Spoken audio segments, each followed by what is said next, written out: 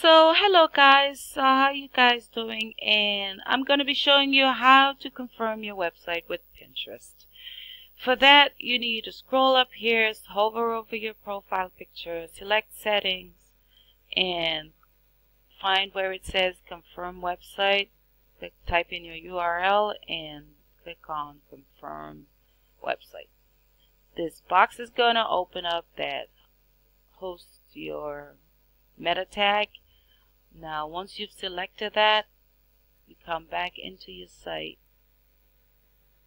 In just a second here, you go to tools, hover over tools and select available tools. Come down to where it says Pinterest site verification and paste in your code. I've already done that, so I'm not gonna do it again. The next method of confirming your site is actually using the Yoast SEO plugin, and this is my favorite method because it's faster. So you hover over that and select social.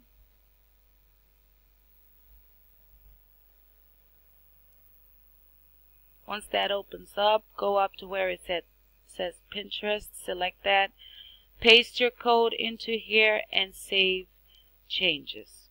Now the third method of verifying your website is coming up to where it says appearance. Scroll down to editor, locate your header file, and here where it says header.php, you select that.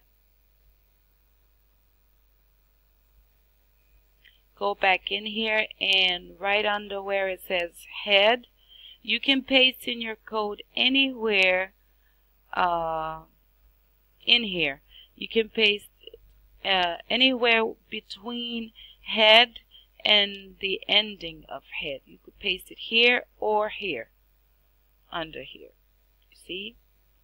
So you can paste your code right here, and once you're done with that, you come down to where it says update file and you save your file. Once you are done with all of that, you have to go and refresh your site. Sorry, my alarm just went off. Go back to Pinterest. Once your site has refreshed, just a second there. And then you click on finish.